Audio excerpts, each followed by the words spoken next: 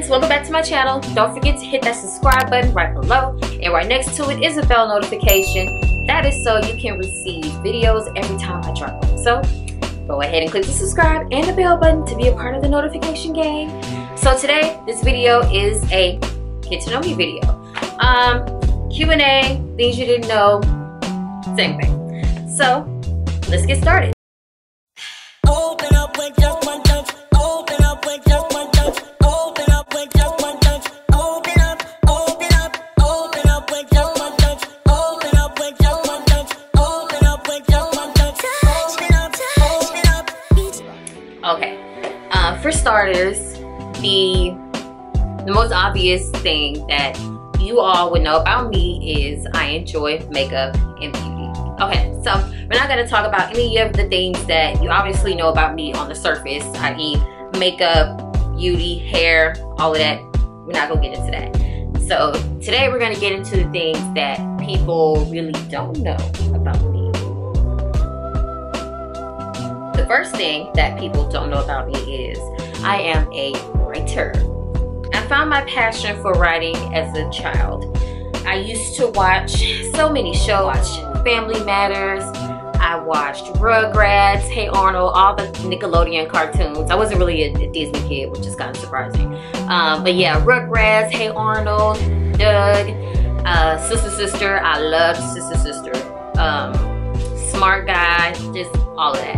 And I absolutely fell in love with those shows, and I wanted to be on those shows. I even wanted to be a Rugrat.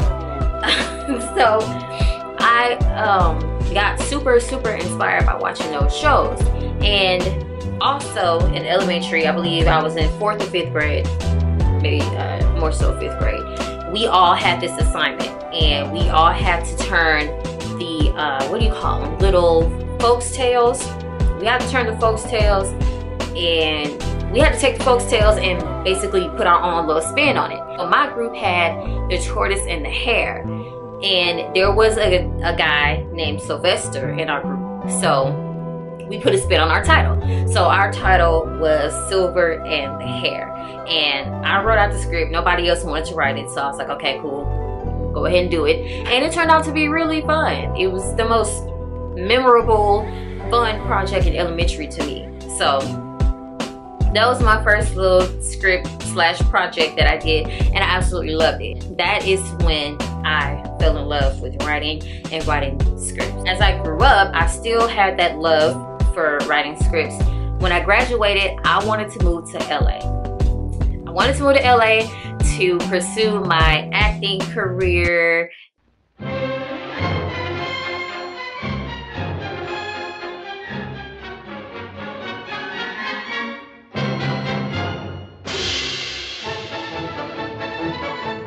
I remember I told my mom that I wanted to move to LA, and she was like, no. She wasn't having it. So I tried to convince her. I was like, oh, this is my dream. I need to go to LA. That's where dreams are made. That's where actors and actresses go and start their careers. She wouldn't have any child. So I stayed in good old Texas.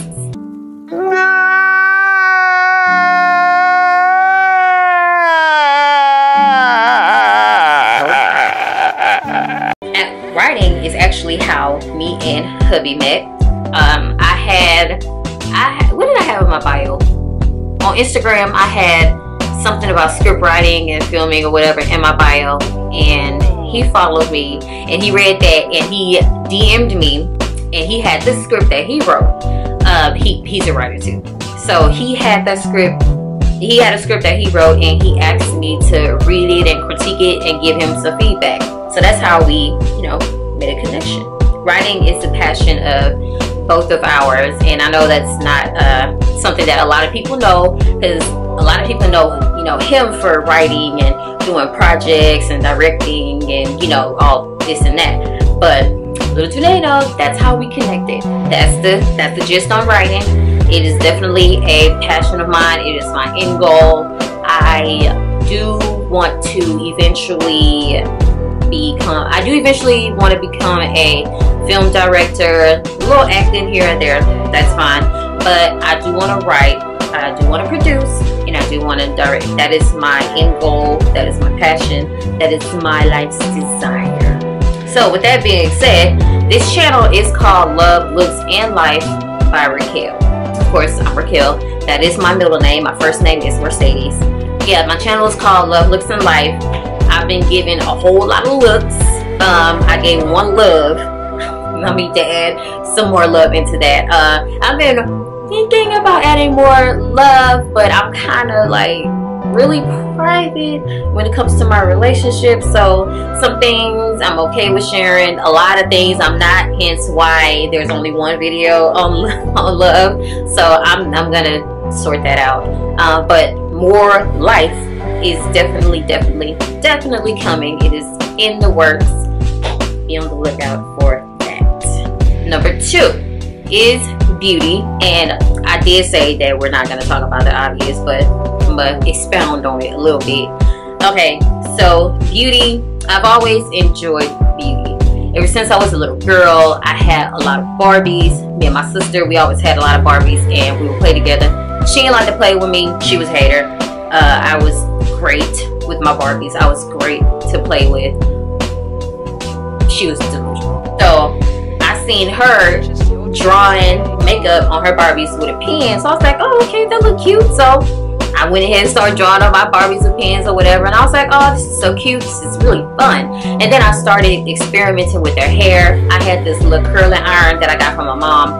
It was, the barrel was super skinny or tiny. So I guess she felt comfortable enough for me to have it. So I used to just take the curling iron and give my Barbies, you know, some little Shirley Temple spiral curls and all that. It was super fun. I would take them to the beauty salon and I would wash their hair in some dishwashing liquid or some bath soap. It was great. It was great. I loved it. Loved it. So at that point I was like, ooh, I'm gonna do hair. I'm gonna be a beautician. And I also grew up seeing my mom and my sister do different things. Like I watched my sister do her makeup a lot. I watched my mom do her hair. I watched my mom do my hair when she was doing it. My mom, she always did different stuff with her hair, changed colors, haircut, all that. She's always been into that. Sisters, same way. So they play a big role in my upbringing with beauty and me being into it like I am. I never expressed interest in not too much of anything else, like as far as career go. I've always talked about like beauty and then writing, film, directing, all of that. I never said anything about doctor, lawyer, science, any of that. I've always been on the same 2 lanes. Number 3, I am a lover of music. I absolutely love music. I like every genre, but I really do love R&B, gospel, old school R&B, some hip hop, but and I like to throw in some classical music here or there. So fun fact, I love the theme song to Pirates of the Caribbean, or Caribbean, however you say it. Tomato, it's your business. I love that song. Like sometimes going to bed, I also love to listen to music before I go to bed, but sometimes I'll throw that in there in my mix and I'll listen to it a couple of times. I just love it. I remember I was in band in middle school. I got into band 6th grade and I played the clarinet. My sister was also in band. She played the flute.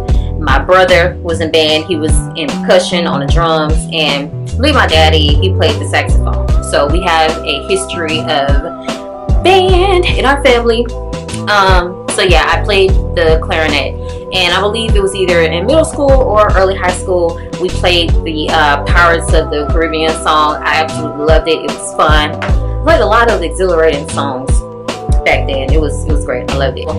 I'm a band nerd. If that's what you want to say, I'm a band nerd. Whatever. Proud band nerd over here.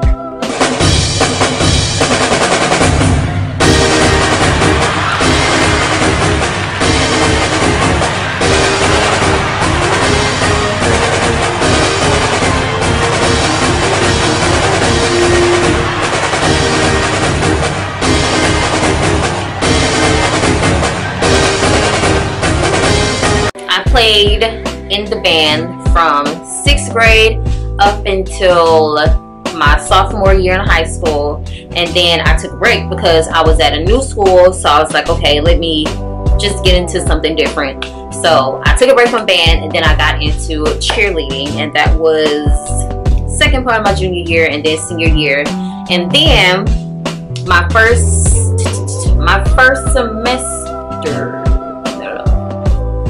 year of college, I didn't do band. The second year, I went back on a scholarship with band, and I was pretty darn nervous because I had not practiced since I put that clarinet down in my sophomore year in high school.